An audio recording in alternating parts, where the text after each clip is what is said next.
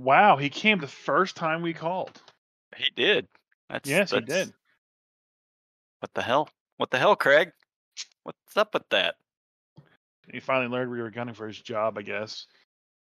Yeah, you write Unlikely. that down. Well, I'm glad he showed up on time. Who are you? Who, me? Yeah. I am the Grumpy Dungeon Master Jay. Well, Ye- and I'm Christopher, the other Grumpy Dungeon Master. That's a weird way to kind of put it, but I'm, sure, I'm, gl- whatever. I'm glad you reminded me. Otherwise, I would have just started going and ignored our names, which Yeah, is which, professionals, man. Professionals. Been doing this for a year now. Come which on. is weird because most podcasts I don't think actually say who they are after like the first episode. But Well, we had a number of people say that there should be a beginning introduction, so that's why we started doing this. well, they're wrong. Maybe not, maybe. I don't know. But I don't know. we take our fans' feedback to heart and we try to do things that they enjoy. He And does. He does. I do, yeah. Cuz I'm working on this project. And I'm just an Um asshole. So, so speaking of fan feedback, this weekend we finished up pretty much act 2 of the Owl campaign. oh, all right. Uh our team was able to go and find the elder tree in the forest. They kept calling it the Great Deku Tree, The and what? the Great Deku Tree from Legend of Zelda's Ocarina of Time. I never played it. There's a giant tree that talks to you. It goes, Is and that then you have to is read. that exactly Yeah, how he sounds? pretty much. And then you have to read what it says Oh, okay. Oh, because that's okay. how they did. That's how they did sounds in the Nintendo 64 era. Gotcha. So he's kind of like the teacher from the Charlie Brown. Wah wah wah wah wah wah wah. Yes, ma'am. Wah wah wah wah wah wah. Yes, ma'am. Yeah, that's also the same game that had that stupid fairy that kept popping up and going, "Hey, Hey, listen! hey, Hey, listen!" listen. Yeah, that Yeah. one I'm familiar with. Even though I have never played the game, I'm still familiar with that for many reasons. So I kind of want to write into the campaign that if anyone calls this the Great Elder Tree, the Great Deku Tree, just to strike them down with 1d4 necrotic damage until they stop saying that. Every time they say it, just a Every D4 time of damage. Yep. your brain hurts, psychic damage. Next thing you know, somebody just drinks a potion of necrotic resistance just to start spamming that so they can take a lot more damage. Worse is if they're a cleric and then they just Yeah. start healing themselves just to be an asshole. So the feedback that I got was actually from my wife who was playing. When they ever fought the Great Deku Tree, it was a hard fight for them. Take a D4. You just called it that. Yeah, I know. And I was just making sure you're paying attention. Oh, I am. I'm here. I had a kind of like, oh, haha, I didn't see that third death save failure there. Why don't you go ahead and roll it? I had to do that once, and then my wife died again, and Again. uh, one of our viewers used 10,000 channel points to resurrect her. Ah, that was nice of them. Well, she came back later and says, "I really don't like that." It's like Oh, I died. I should be dead. And I'm like, yeah. I mean, on one hand, that is how it would have gone if that channel point didn't go through. She's like, I really don't think we should have that. And yeah, I don't that's disagree with her because the critical and the inspiration and the advantage, that's cute. It doesn't really change things at the end of the day, even though yeah. some people have been giving crits to death saves, which is still okay. Hmm. Uh, and yeah, I'm thinking the resurrection is a little too far. Probably. Maybe. It's trying to find that balancing act, Yeah. for where your players are good and the viewers are good. Um, Yeah. the resurrection one, yeah, that's probably a step too far. Maybe. I'm gonna remove it from here on out, and we'll just see Yeah. what happens. It won't be too hard. I can easily just turn it off. But it was. I thought about it for a little while, and I kind of agreed with her because even if they even in the worst case, and I say she had died, Yes. they were going back home. There's still a little bit of a journey to return home. but uh, for all intents and purposes, they were getting back home fine. Mhm. And there's a druid in that town that can cast resurrection on her. There's Resurrection or sorry, reincarnation? reincarnation on her, and yeah, let me come back as something weirder or something different. I'm gonna make a table just for Feywild Yeah, reincarnation, I've got one for and my own world as well. yeah, and that's probably what would have happened if the player didn't do it, or she would have rolled up a whole new character and she would have gotten rid of the one that she kind of didn't want, but did, but now doesn't, now did again. I don't know. So we'll see.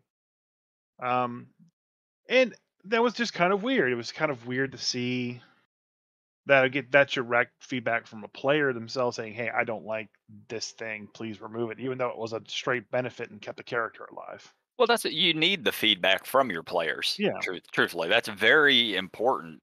It's a group game. You're not the only one involved in it, and sometimes you do things, and if you play rules as written all the time, you're not ever going to really have to worry about that kind of feedback. You might still have story feedback or ways of doing things a little better feedback. But as far as the yeah, rules feedback, you shouldn't have much. You, in this case, were going outside of the rules of that, and feedback's important in that case. because they were in an area too where the layer effect of the Great Elder Tree was causing them to have disadvantage on their death saving throws. Ooh, Yeah, that's particularly rough. it is particularly rough. I don't know if I'm going to keep that. Currently, the sorry, regional effects. I should say the regional effects Mm, is that once you enter the heart of the forest where they are, where all the corruption's kind of stemming from. Essentially, the elder tree is sucking the life out of the forest to stay alive. yeah, Your travel time is doubled. Basically, it's all difficult terrain, right. and Weed and grass and everything else growing up. yeah. But even if you fly, it's still doubled. I don't know how, it just is.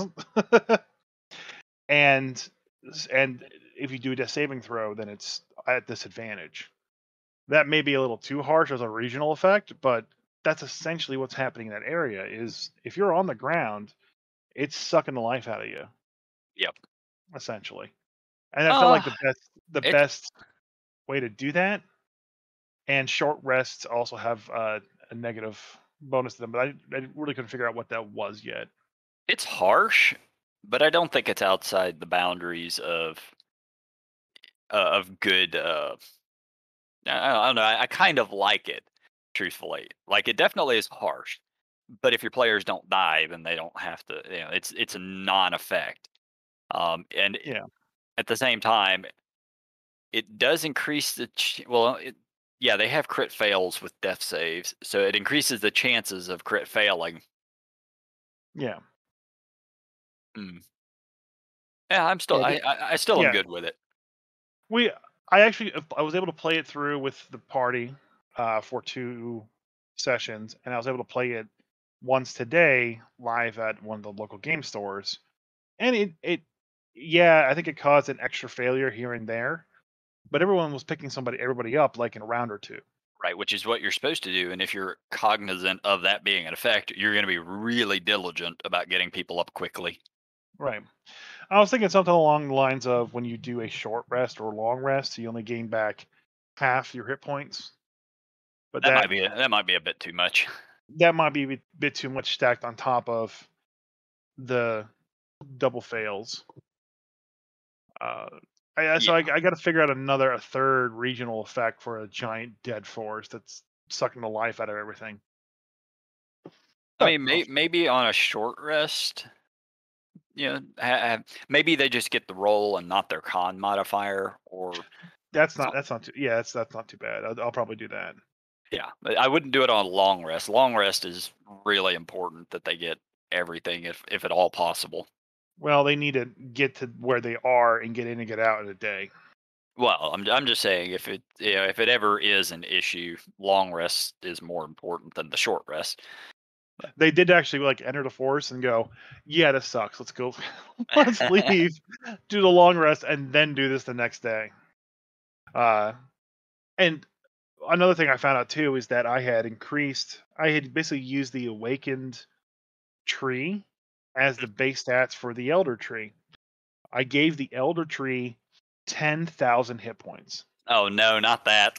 Listen, 10,000 hit points.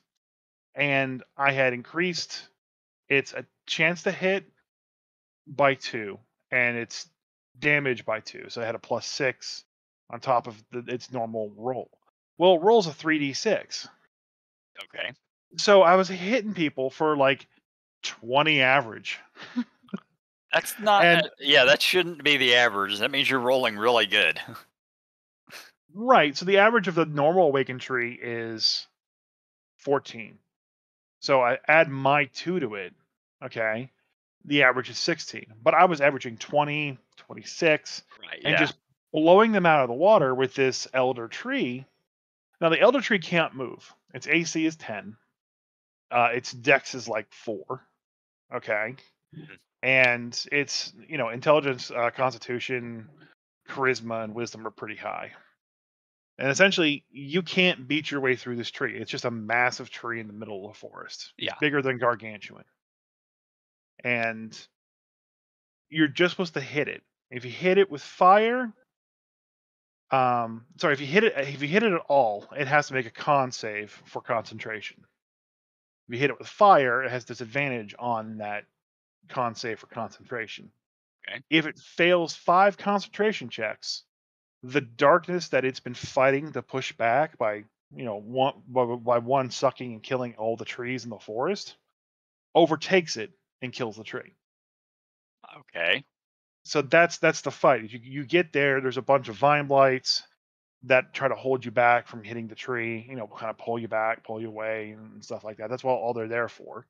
But if you sit there and just start banging on the tree, it's going to make a DC 18 con save every single time it takes damage, up to 5 failures. Yeah. Shouldn't they be wanting to help save the tree as The opposed sh- to the allowing it to tree die? the tree is evil. It basically says right from the get go that it's going to eat the sapling in the center of Glad Sky Roost and absorb its power because the sapling is a greater plant entity than it is, and it thinks that combined with that sapling, it could beat the darkness. But the sapling is what protects the Glad Sky Roost and all the people there. Okay. On top of that, it's already killed half the forest around it, and it will just continue going. It's the reason the worms even got sent into the village, and it openly admits this to the players. And it's like, now I'm going to eat you and suck your life essence from you. Hence the disadvantage on death saving throws. Right. The second you hit the ground, it starts worming its way in and trying to eat your life force. Nom nom nom nom nom. So I'm swinging this tree branch. I'm just doing one attack per turn, okay, because it's more focused on concentrating and pushing away the darkness than it is attacking the players. Um, and I was just blowing through them with this tree just over and over again. Just like, bam, here's 26. Okay, I'm down. Bam, here's 26. Are, Okay, are I'm they down. are they level 3? Yeah. Yeah. Okay. That's that. Yeah. 26 damage. That's going to drop the majority of them. And what essentially you're supposed to just hit it a lot real fast. And if you know that's the trick, then the combat's really, really quick. But they were able to kill it. I did give it a legendary action to swing another time after somebody, especially if they go after the plant that it has. It has like a little awakened bush that it's also keeping alive, named Fern. It's a And bush named Fern.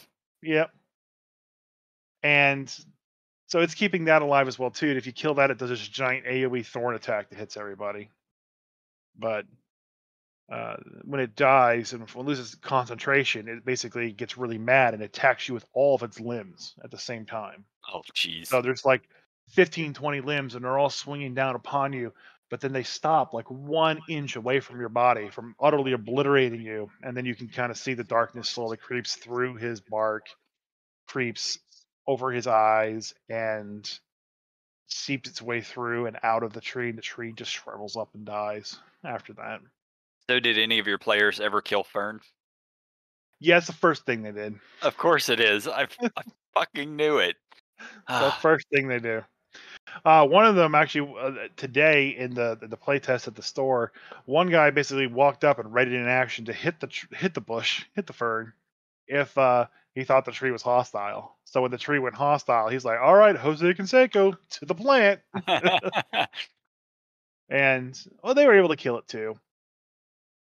I need uh, a the map is really good that we have. I gotta add a lot more to it.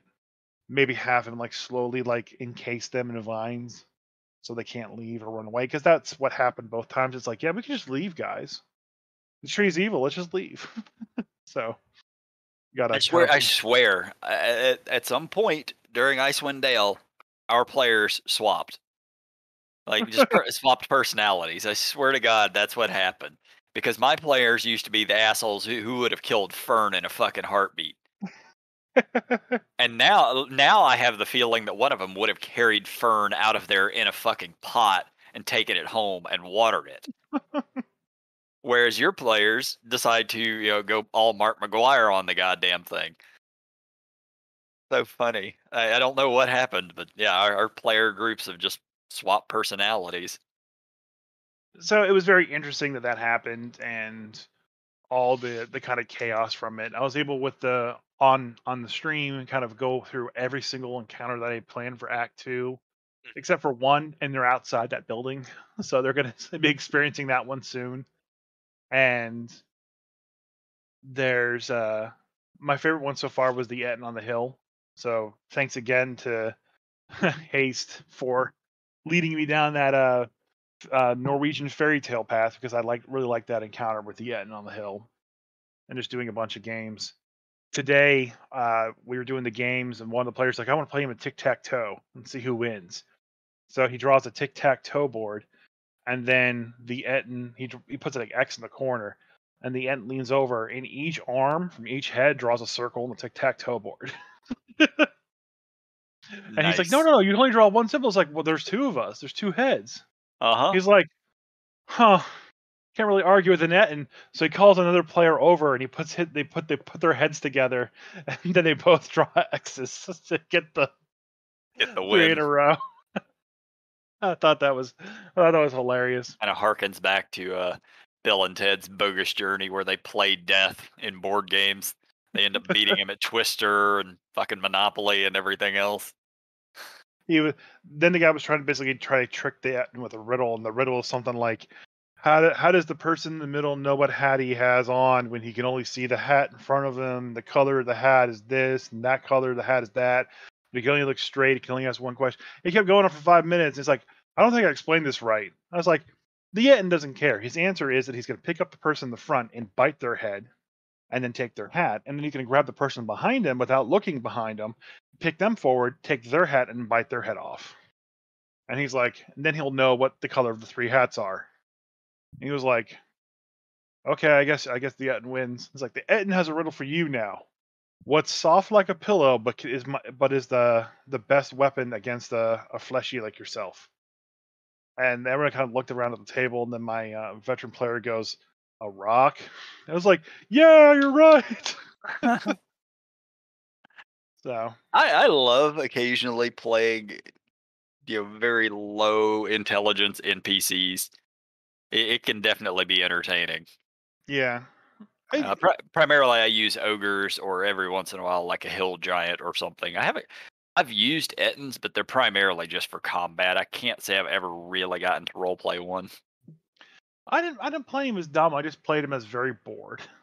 Eh, You know, very bored, kind of childlike, but still absolutely chaotic evil. If they would have done anything to piss it off, it just would have started smashing people. yeah, it's an Ettin. I mean, it's giant kin, Yeah. and not like storm giant kin. It's much more akin to the fucking hill giants or Verbeeg.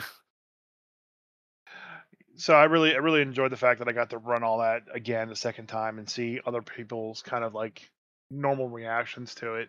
Yeah, And so now I got to start on Act Three, and I got to figure all that crap out. yeah, because I know you're wanting at some point to actually put Glideski Roost That's the I'm sorry, that's the only way my brain processes that. It's not Glide Sky, it's Glideski. But I know at some point you're wanting to make that, like a real written campaign for sale and stuff, right? Yeah, it's Yeah, definitely on the way there. yeah. So Act getting play tests with multiple groups is kind of important with that stuff. yeah. Uh, Act 3 is essentially going to be a large dungeon that you're going to have to go through, an Ah, no more flying for you fuckers. abandoned castle essentially. You get to It's going to be walk. very interesting to see exactly how I can put it together. I have some requirements and I have an idea of how it's going to go. It's just it's going to be a lot to put together. I don't know if I can even start it in a week. When do you Uh, have to run that? Technically starting next Saturday. I haven't even Boy, begun to think about it. Um, better get on it. mm, nah, nah. Yeah, see, I guess I have it kind of lucky because my campaign it is very free form, but I typically will have a week or sometimes two between each session, which gives me time to go walk around and actually think about what am I doing next week. Where does this campaign go? Yeah, Like I because I definitely have Act 3, the idea ready, but not what's there. And then for Act 4, I have the vague assumption of what's there, but nothing to paper. yeah, Nothing at you all. really kind of need to get further into Act 3 before you start formulating Act 4. I mean, I Uh, know what I want Act 4 to be, mhm, uh, and it's actually quite interesting because but I have to rewrite a lot of monsters for it. got it. So, Yeah, my campaign effectively has 5 acts. My players are still in the first act, although they actually have managed to get a lot done. I've run the last 2 weeks, and not to go into stupid amounts of detail, but they're basically trying to start a revolution.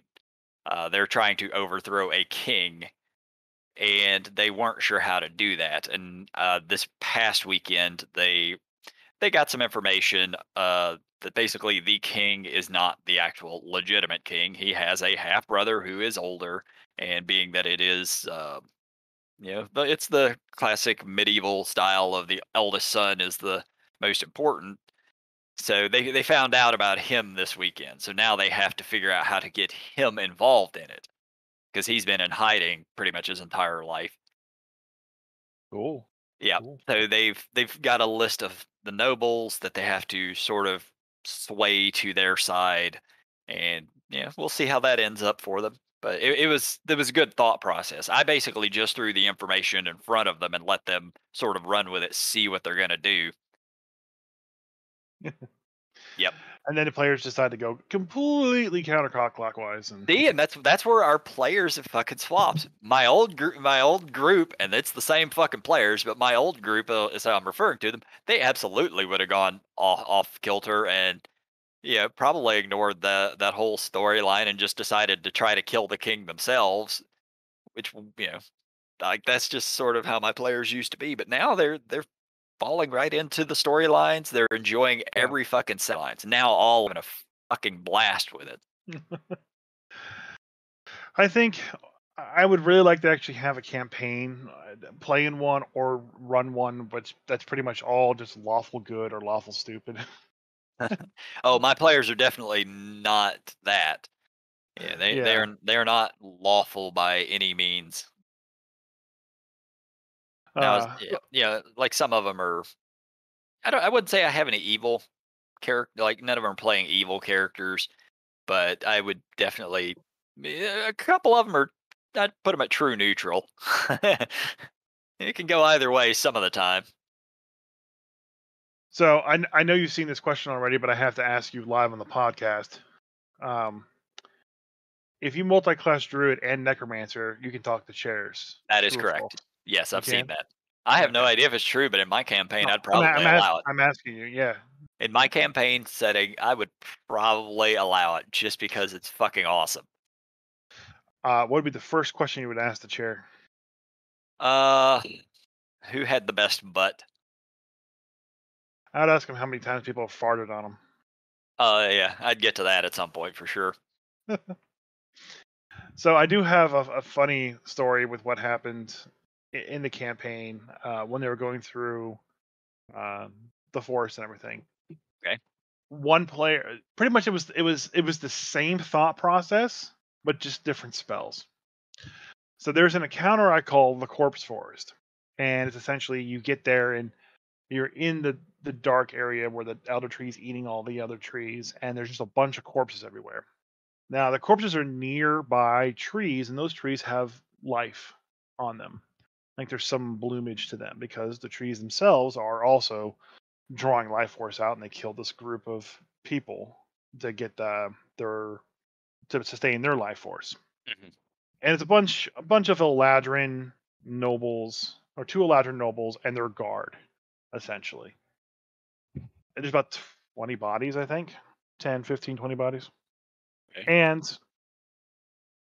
And the encounter is not like the undead encounter or anything, but it's a living weapon encounter. So a halberd, a great axe, 4 swords, and a tea set, and an armor all come to life and attack the players. Now,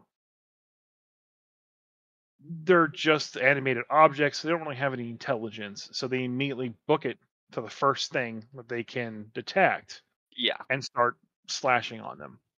In both scenarios, what happens is one person is closest, and they get dogpiled by all the weapons and stuff. Okay. Right? Makes sense. Yeah. I mean, that's how it My should be. my wife decided to cast Fairy Fire on that group of things, also getting one of our Yeah. players in The the middle of a player fair. who's Yeah, already getting beat up. right. And their thought is, I'm already granting advantage to all these people. If I get hit by Fairy Fire, who cares? Right? If they already have advantage, okay. Yeah, I could see Yeah. that. I allow flanking, and he's pretty much surrounded by Okay. weapons. Yeah. So they already have advantage on him. So even if he does fail the Fairy Fire, it's not going to change anything. Yep. Once she cast it, everyone passes except for the armor. So only the armor is Uh, glowing. Yeah. And so that sucked, but it was kind of funny. Today, live, one of the players that I have is very, very new. She's also very young, Mhm. still in high school. She's the one who cast sleep on the beetle, Yeah, not yeah. knowing how big the effect is, and basically put the party and the beetle to sleep. Right. Yep. Okay. I remember that story from a little while back. This time just shows you how much she's learned. She stood outside the radius of the sleep spell, said, "Sorry, I'm going to get you with the sleep, but you'll be okay." And she cast sleep on the armor. Oh no. And when she said that, I was like, okay. And then one of the other players, my Dimitri, the one who's done both the live Yeah. session and this one, he kind of looked at me. And I said, "Yeah." He's like, "All right." He kind of he's just going with it. One of the other guys is like, "Wait, what did she say?" I was like, "Nothing. You let this happen." And then the third one was like, "Did she?" I was like, "No, this happens." So she cast sleep on the animated armor. She rolled 36 on Oh. her thing. It was only enough to get like her, the other person that got swarmed, and all the artifacts. So she rolled it up. She's like, "Okay, what gets put to sleep?" So I stand up and I point at the first flying sword and was like, "This is a construct and it's immune to sleep. This is a construct and it's immune to sleep. This is a construct and it's immune to sleep. This is a construct and it's immune to sleep. This is a construct and it's immune to sleep. This is a construct and it's immune to sleep. This is a construct and immune to sleep. And this is the cleric who has how many hit points? 17. Okay, yeah. How many hit points do you got? Okay, yeah, you're asleep." Yep. I mean, And that could not have gone any other way. I just loved it. It was so good. I And I love when new players decide to play the most difficult classes. I really do, because it's in those scenarios where you're going to see things like that happen. If she was playing a fighter, you've only got a couple of things you can do.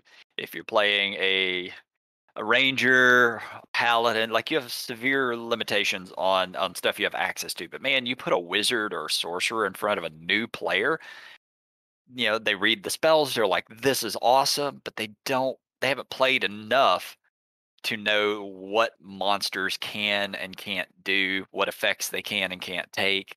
And while their character might know, the player does not know.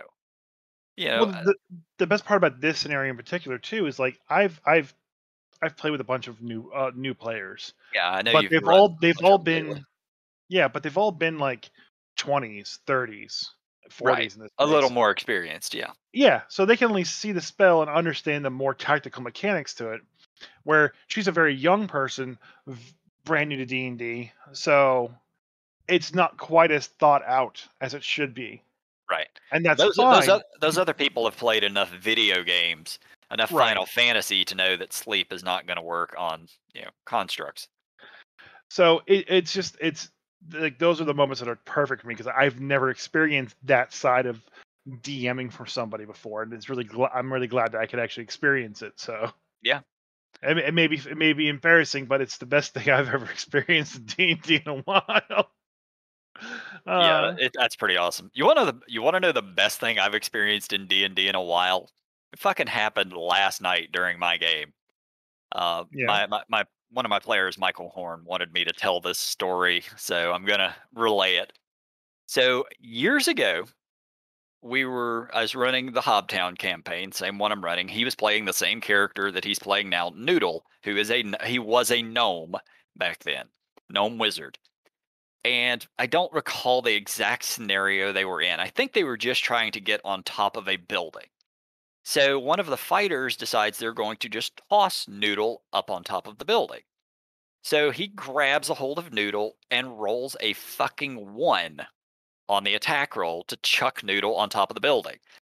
So I just added, Noodle's robe came off, and Noodle just hits the side of the building, lands in a puddle. So here he is, just running around at that point, no clothes on. So fast forward to the campaign I am currently running. They're now 600 years in the future. Noodle is in a different body. This time, instead of a gnome, he's in a halfling's body. And they were trying to get the drop on a whole bunch of guys in a room. They had sneaked up, they had checked the door, and they see 6 guys in the room sitting at a table eating breakfast or whatever it was. So Noodle comes up with the plan of, okay, I'm going to have the fighter chuck me into the room on top of the table, and then I'm going to cast Thunderwave, which would have hit all of the guys at the table. That was the plan. That was what they had agreed on. So the fighter grabs Noodle, and I look at Mike and I'm like, okay, Mike, do you resist? And he's like, yes. So I have them roll the opposing strength versus athletics acrobatics check. The fighter should have won, but he rolled like a 5 or something, and Mike rolled an 18 or some crap like that. So Noodle resists getting thrown into the room despite the fact that it was his plan. So instead, I just had it where his shirt came off, just like the previous time. So now the fighter steps into the room, chucks Noodle in there, gives away the surprise, or attempts to chuck Noodle in there, gives away the surprise. Then Noodle's turn pops up. I still allowed the surprise round since all of the players were ahead of, they were aware of what was going on. So the fighter's turn is completely fucking wasted because he was trying to do this. Then Noodle's turn rolls around. Noodle just runs in there, athletics checks, jumps on top of the table, and thunder waves everybody. the the look on our fighter's face, the player Drew, oh my lord, just the look of disappointment. The fact that they had this plan all set out, and then Noodle, who is chaos incarnate, let me tell you, it's always that way with him. Just sort of shits on everything. I'm gonna ruin this for everybody. Yeah, pretty much. All right, guys, I got this great fucking plan. This is what we're gonna do. You're gonna grab me. You're gonna chuck me into the room on top of the table. I'm gonna land, and then I'm gonna cast Thunder Wave, knocking all these guys stupid. Biggity bam, we win. And then nope, just fucking nope. So, That's my favorite thing that's happening in my campaign lately. Like everybody except for Drew was just fucking dying laughing for about 10 straight minutes at that shit. maybe we need to trade players for like a month or so. You can meet with them in person. You just have to drive. You have to fly everybody Yeah, together down to Alabama. yeah, yep, yeah. All of your players have to come to Alabama, and yeah, and then I'll. However, we'll figure it out. Somebody has to make a road trip, a long one. A lot of Yeah. people do. So, one other thing I want to talk about this weekend was something that happened to me when I was playing Star Wars. Okay. Oh Uh, yeah, yeah. That's right. We did want to talk about this. I remember. I mentioned to you after it happened. So I'm playing a Star Wars 5e campaign, and I'm playing a rogue, and this kind of goes around to like I expect players to kind of like just go with it when I make mistakes sometimes, and not make a big deal out of it. So like I was actually playing when I was DMing my campaign. I had the druids, I had these dryads charm the party, and I had them roll charisma saves instead of wisdom saves. Yeah. So Yeah, I remember that. and they were like, no, it's wisdom saves. I was like, no, it's charisma. And then I look up, I was like, you're right, it is wisdom. All right, we'll make a charisma save. And they're like, aren't you gonna? No, I'm gonna double down on this. I'm the DM. God damn it. So I'm playing a Star Wars campaign, and my player gets hit by a ready to action when I'm running through Your a room. character. Yeah, my character gets hit by a ready to action when I'm running through the room, and the DM has that ready to action to have the attack happen, and then the extra attacks that they normally would have on their turn happen as well too. Which Right. Is uh, incorrect. Yeah. I think it's incorrect. Jared It Crawford is says it's no. incorrect. I don't know if It absolutely is incorrect. okay. Well, If you hold your action to attack somebody coming through a doorway, and then they move into your threat range, you get one swing. That is the penalty for holding your action. yeah. So I kind of like, are you sure? And he's like, yep. I'm like, all right. I'm not going to argue with the DM if that's what Yeah, he wants to I do. mean, I would have told him, and if he insisted, then I'm like, okay. So then I run to where I was going to run because my plan wasn't changing. My character is very rage based, so when she's focused on killing something, she's going to go kill that thing. So she goes kills that thing. That thing is next. I just shot her, but she's going to kill the one she wanted to kill. Yeah.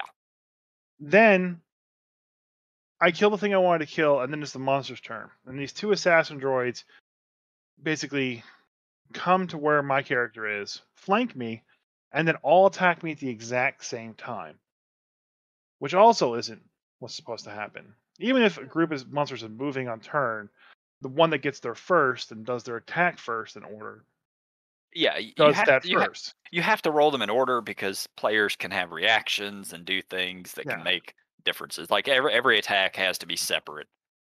So I was like, are you sure? He's like, yeah, they all happen at the same time. That's just how I do it. I'm like, okay. Now, what I didn't mention before is that ready to action and the extra attack that happened from it, that extra attack crit me. I took 74 damage from that attack. Yeah. Mind It's you, half my life. you guys are 15th level. Yeah. Yeah. That was half my hit point pool.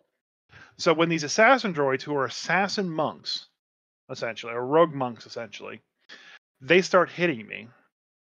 They did something like the first robot did something like 120 damage to me, and the other one did another like 120 damage to me. Well, I only had 74 more hit points. Yeah. But the problem was is because they all hit me at the exact same time. After the first 3 hits, I had gone unconscious, but before my body could hit the floor, I had another 3 hits come in, and they were all critical hits because I was unconscious, but still standing. So I straight up died, and I was like, "That sucks." But it kind of miffed me, but whatever. I wasn't gonna make a big deal about it. I'm not gonna complain about it because whatever. Yep. I mean, We're level as 15. There's yeah, thousands of ways of bringing someone back from the dead at level 15. It's yep. not going to be an issue. You can stick me in a back to tank, clone me. We're in a cybernetic facility. You could shove one of those cyborg hearts in me and bring me back to life. 100 ways, 100 cool ways of bringing me back from the dead at level 15.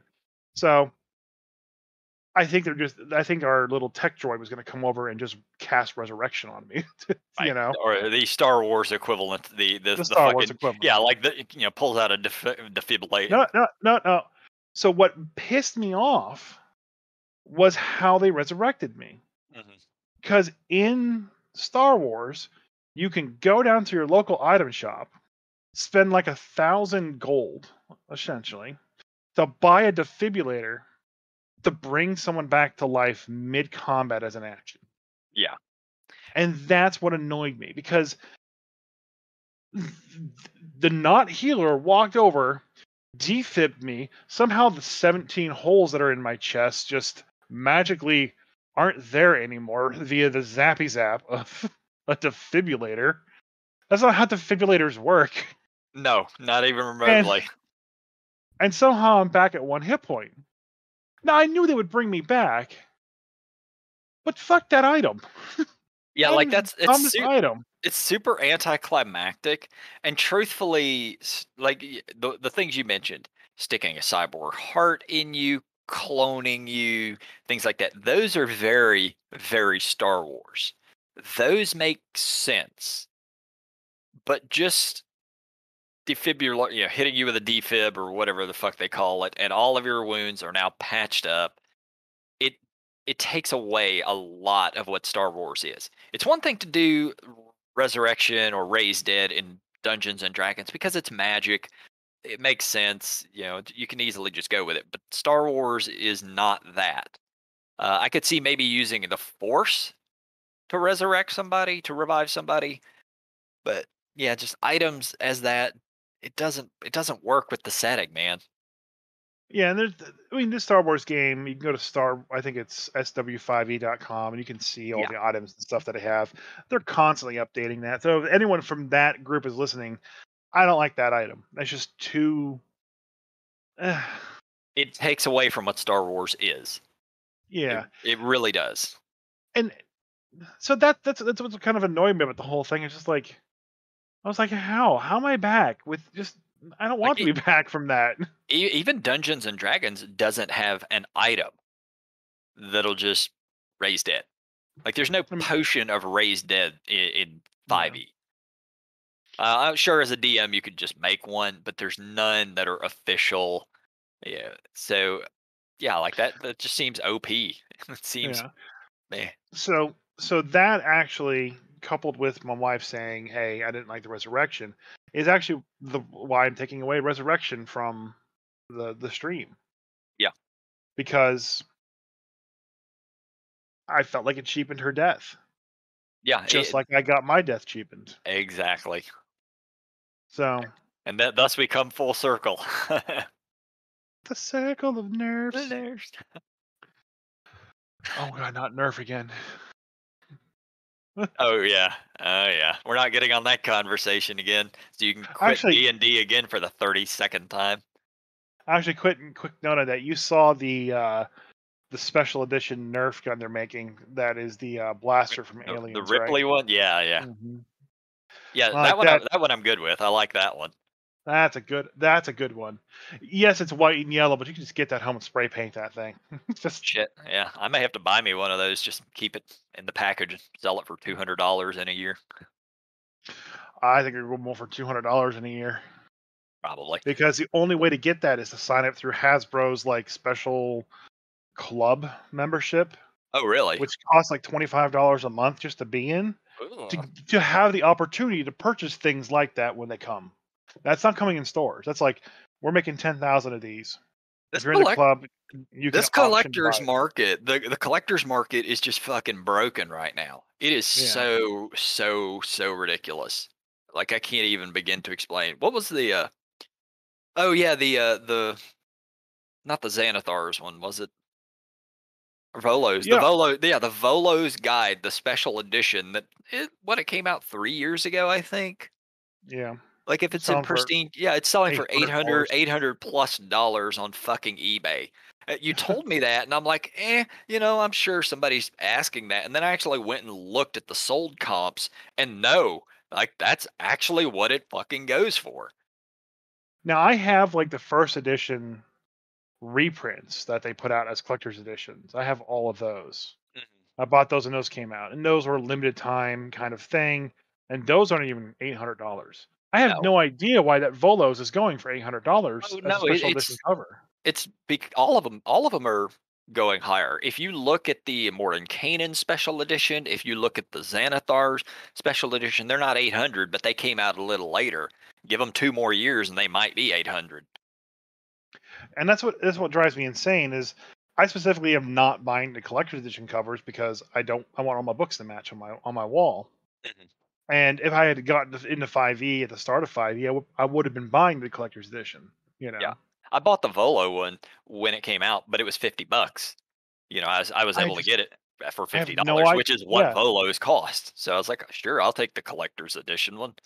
yeah, and that's the thing. The collector's edition one and the non-collector's edition are the exact same price. Yeah. And mind you, I'm irritated now that it's worth so much because I didn't take super good care of mine. It's all scratched up and dings because I've used it. I've used the book a lot, and now mine is probably worth about $200 when it could be worth a lot more. But, I'm buying for me for $200. all right. No, You know me, I'll sell it. I'll just go out and buy a regular Volos. I don't care. yeah. Eh, And I'll make $150 in profit. Sounds good to me. I went through and organized all my Magic cards too, and I'm just sitting there and like I could probably sell this for $1,000. All the rares that I have, just straight up. Yeah, you might But be able like, to. wh- why are people buying these things? They're just chunk pieces of cardboard and paper. It should be Uh, worth this much money. yeah, the magic market the magic market. I understand it is a proper collector's market, but with me having gotten into the eBay sales thing and all this, I'm seeing the collector's market now way more in depth than I did previously. Because the only collector's market I ever paid attention to was magic, Yeah. and now like I looked up VHS tapes today. There are some VHS tapes that have sold for over 10 grand for one fucking VHS tape Yeah. in the last 3 months. So, I just threw away thousands of VHS tapes too. yeah. Yeah. Well, I mean, mind you, they are sealed. These have never been opened, so some of them are 30, 40, 30 plus years old, but still everything nowadays seems to be collectible. Hmm. I mean, that's just the way. This is the way things are now, I guess. Yeah. People they invest their money. Think of it like, gold or anything else. Yeah, gold or Bitcoin, etc. They know these things are going to go up in value, so they can just buy them and sit on them and resell them years later to people who don't ever want to buy or who don't ever want to sell them. Yeah. Speaking of gold, uh, I had two new people play the Owl campaign, and I kind of mentioned to them that gold is worthless here in the Feywild. Mhm. Silver is the only thing that matters. And they're like, "Oh, okay. So like, uh, why is gold worthless?" It's like, well, there's a city that's just made of gold, so it's pretty much just asphalt to them. And he goes, "Okay." He's like, "I definitely have to work out a trade deal with some of these Owl folk where they just want to trade their worthless asphalt for silver. I'll be more than happy to give them a coin for a bar." I mean, if I you're was like, stuck in the if you're "Eh." stuck in the Feywild forever, then that would be a stupid trade. Now, if you're ever able to get out of the Feywild and go back to the mortal realms, Yeah. it might be nice to have a Well, little well, gold. part of it is that the Glide Sky Roost is a travel point, a known fixed travel point because of everything that's happening to it.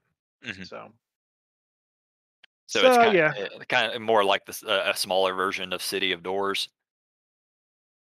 I The guess I don't know what City of Doors is. sigil. The is Glide Sky Roost a place where you can go from one realm to the next? You can go between the material and the Feywild. Yeah. Okay. So yeah, it's like a smaller version of Sigil. Yeah, and Sigil, the City of Doors. the only reason that it is that way is because people don't want to play owls, and I still want to sell this campaign. Yeah. I mean, I get it. Look, not everybody wants to play owls. If you were running a Tabaxi only campaign, I would bow right the fuck out. I can't play my chaotic good goblin. Well, I only play chaotic with goblins. Goblins the master race. Yeah, I hope nobody's ever said that You're right, because because it's because Warforged. everybody knows that kobolds are the master race. No, it's Warforged. Oh, it's definitely kobolds. It's Warforged. Do we They need don't to need do we need to compare stats? Sure, let's go. God damn it! I don't have my books in front of me; they're outside. I got them right here. Hold on. All right, well you can look it up, read off the Warforged stats, and then read No, off the kobold I'm stats. I'm gonna read off your dumb Kolbold stats first. Sure, do it whatever order you want. You're the one who's having to read it, not me. I'm correct. Kolbold. So the first problem with the Kolbold is they start with a K. No one wants to start their racial name with a K. Maybe. So they are small. All right. Well, that's the monster Kolbold. Let me get off of that. Yeah, and I don't want that one. I want the one out of the Xanathars or Volos. What? Yeah, it should be in Volos. Is it in Volos? Yeah, yeah, I'm because gonna put that's it on where all the Volos. monster races were at. Were Volos. That would be a negative. Oh, they absolutely are Oh, in there it is. Volos. Yeah, Monster lore. No, it's just monster lore. that's where all of the monster races are at. That's where the orcs are at. That's where the I think hobgoblins were in there. It says character races: Asmir, Firbolg, Goliath, Kenku, Lizard It's Folk, right Tabaxi, past. It's just past that. Triton, It's right Monster behind. Adventurers. If you go to Triton, it's right behind Triton. So it's in the Monster Adventurers Yes. section. Kobold traits. Okay, Kobold traits. Your dexterity score is increased by 2. They reach adulthood at 6, can live up to 120 years, but rarely do so. Are fundamentally selfish, making them evil, but the reliance on strength of the group makes them trend towards law. So they're lawful evil. Stats, man. Stats. We want stats and abilities. I already read the stats. They I have know. Now we need abilities. +2 to Dex. Period. End of story. I mean, that's pretty good. I'll Dark take that vision. any day. Dark vision. Speed of 30 feet. Dark They're vision, how small, far? 60 feet. Okay. They are small, and they can grovel, cower, or beg. As an action on your turn, you can cower pathetically to distract nearby foes until the end of your next turn. Your allies gain advantage on attack rolls against enemies within 10 feet of you that can see you. Once you use this trait, you can't use it again unless you finish a short or long rest. Now, probably the best thing they have is pack tactics. You have Yep. advantage on attack rolls against creatures if at least one of your allies within 5 feet of it, and that ally is incapacitated. So, a Kobold Rogue is pretty hot. That is correct. Kobold Not gonna Rogue is lie. the shit. Especially with grovel. A Kobold Rogue is pretty hot. Yeah. Sunlight sensitivity, they have disadvantage on attack rolls and wisdom, and wisdom checks that rely on sight when the target attack or whatever you're trying to perceive is in direct sunlight. So automatically, As you're going to always have advantage from pack tactics anyway, that's negates it. it negates pack tactics quite a bit, yeah. And you Well, can speak or pack tactics negates sunlight sensitivity. It's however you want to look at it. It evens however you out. want to look at it. Yeah, however you want to look at it. And language you can speak right, common and draconic. Sound good? Yep, sounds badass to me. All right, let's get to the Warforged traits. All right. Right off the get-go, con score by 2, and any other ability score of your choice by 1. So already one more ability point. Who the fuck cares about that one? Who cares about that extra 1? Nobody has odd number stats anyway. Exactly, because you put that extra 1 in an odd number stat. No, nobody has odd number stats. It happens all the time, especially if you use standard array. Oh, well, who the fuck uses standard array?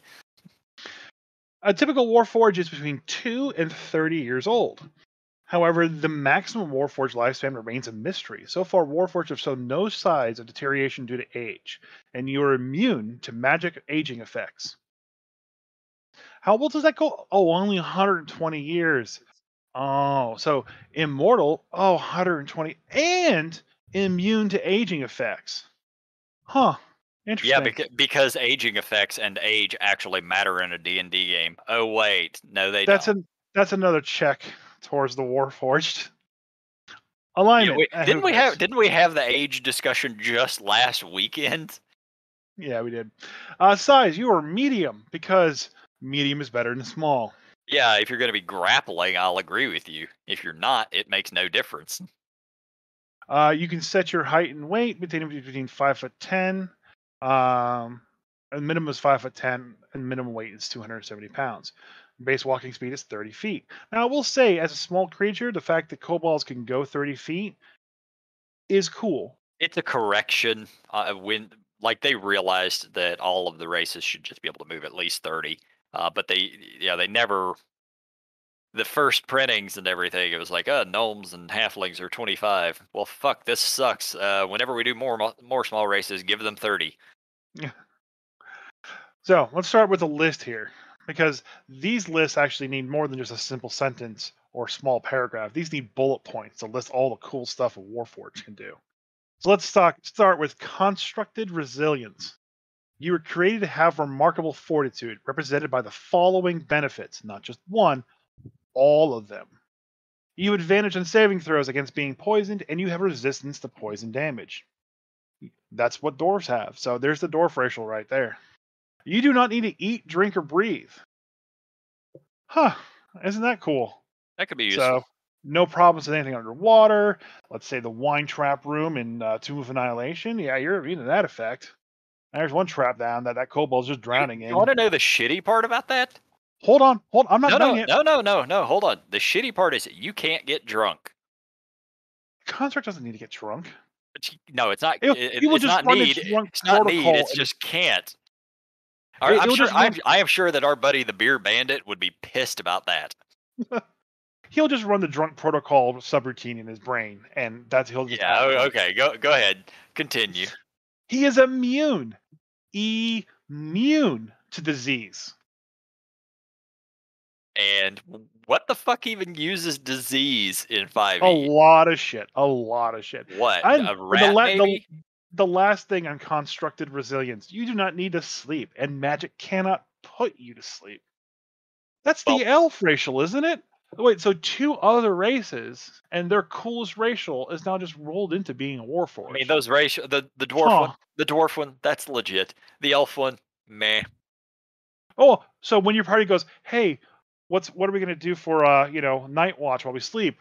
Oh, we don't have to worry about that because our Warforged buddy can just stay awake all night and not have any problems. Better hope he has good perception. Dude, he can get like dark vision eyes installed in his brain. Come on. Next thing on the Warforged is the best race ever list. Centuries Rest. When you take a long rest, you must spend at least 6 hours in an inactive, motionless state rather than sleeping in a state. You appear inert, but does not render you unconscious. You can see and hear as normal, which is kind of related to why I just set that up above. So I just picture him just standing there with his head just spinning slowly around in a circle.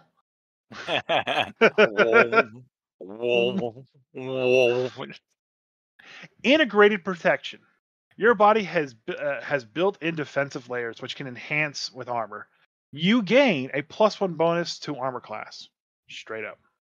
You can don only armor in which you have proficiency. To don armor, you must incorporate it into your body over the course of 1 hour, doing which you will remain in contact with the armor. To doff armor, you can spend 1 hour removing it, and can rest while donning or doffing armor in this way. I don't really understand that. If I remember right, actually, there's like something. He gets +1 AC. There's Warforged specific armor that kind of turns him into a space marine. Yeah, I remember seeing that. While you live, your armor cannot be removed from your body against your will.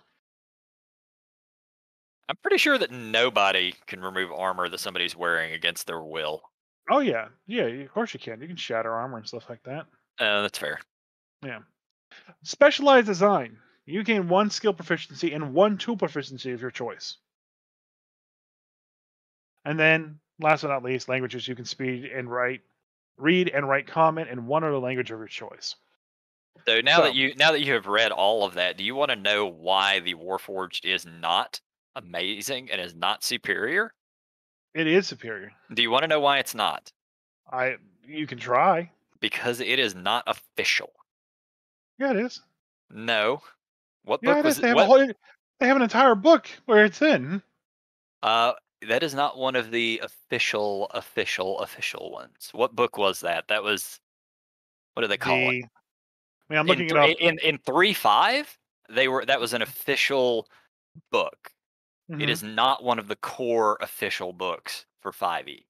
So the fact that it was released as Eberron in fourth edition, Well, yeah, um, I'm not talking fourth edition, but and, yeah, and then and then and then released as the Wayfarer's Guide to Eberron in fifth edition. How does it not make it official? see. You tell me people can pull Artificer from Eberron and claim that it's official, but they can't No, pull no. Warforged? Eberron actually got reprinted into an official book. Like What? sorry, not You, Eberron. you you can buy fifth edition Eberron right now. Yeah, I see the book.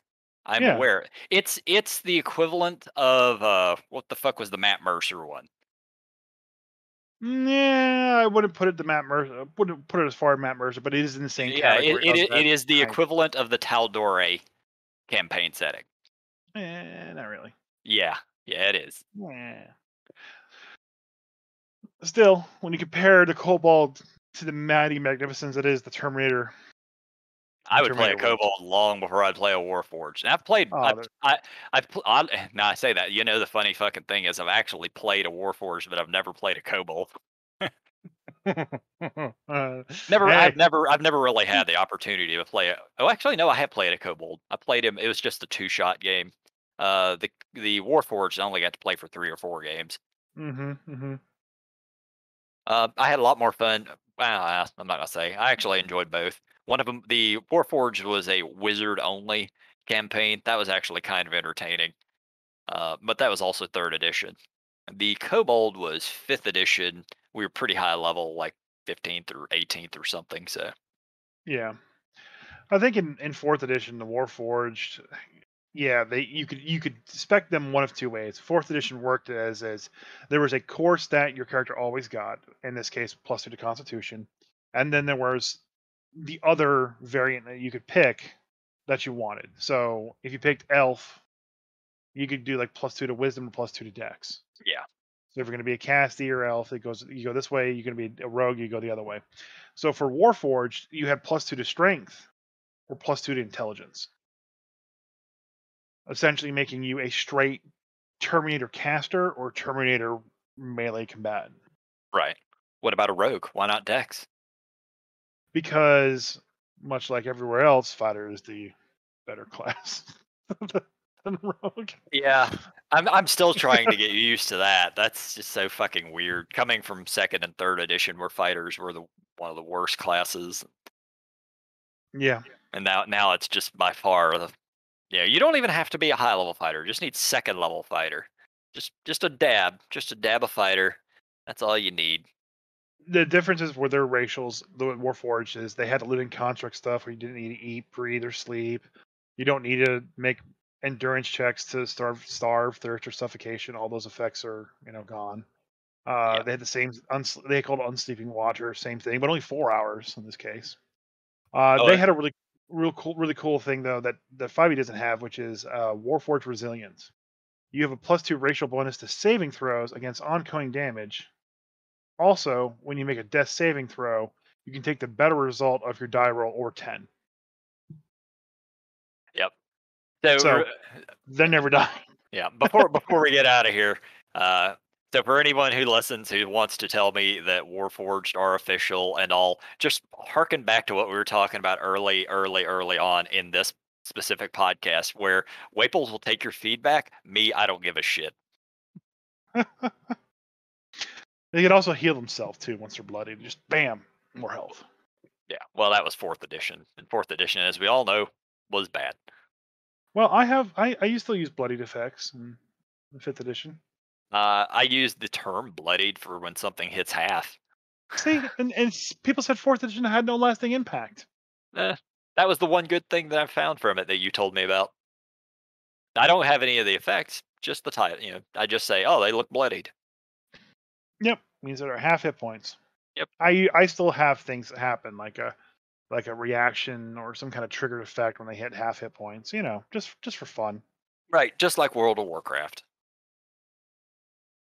What? World of Warcraft, there's a lot of effects that happen at certain health points. What is World of Warcraft? That video game that you spent years of your life playing. No, they had Warcraft 3 and then Blizzard went under as a company. I don't know what you're talking about. I'm pretty sure that's not the case. Let's go play some Overwatch. No. Let's talk about World of Warcraft. Want to talk about that? What's World of Warcraft? Hey guys, thanks for listening to the podcast. Check us out on Facebook at. There's no at in Facebook. It's just facebook.com/Grumpy Dungeon Masters. And on Twitter. That'd be at Grumpy_DMs. And on Instagram. At Grumpy Dungeon Masters. And also be sure to follow us on Twitch. Twitch.tv/Grumpy Dungeon Masters, where we play Rime of the Frost Maiden every Saturday at 8 p.m. Eastern Standard Time. Fuck yeah.